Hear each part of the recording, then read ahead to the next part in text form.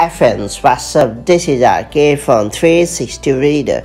Right now I'm going to show how to delete recent FaceTime call history on iPhone, iPad and Mac. So just in case you wish to get rid of all the recent FaceTime call history the quick way for privacy reason or for that matter any personal reason, this quick tip is for you. That all being said, let's learn how it's done the right way. Before getting started, make sure you have subscribed our YouTube channel and hit the bell icon so that you won't miss any update from 360 Reader. First and foremost, I'm going to show how to delete recent FaceTime call history on iPhone and iPad. To get it, and launch FaceTime app on your iPhone or iPad and then tap on the edit option that is located at the top left corner of the screen. Now select all the call history that you want to delete and finally hit the delete option and you are good to go. Next up, I'm going to show how to delete recent FaceTime call history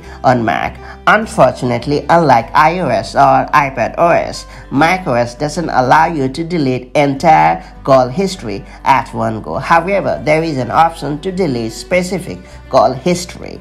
To get it, and launch FaceTime app on your Mac and then right click or control click on the specific call history that you want to delete and select remove from recents in the pop-up and you are good to go. Now repeat the same step for each of the call history that you want to delete. That's pretty much all you have to do to delete recent FaceTime call history on iOS, iPadOS or macOS. If you have found this video helpful, make sure to like and share it, and I'll see you in the next video with more such handy tips and tricks. Till then, stay safe and have a great time. Bye-bye.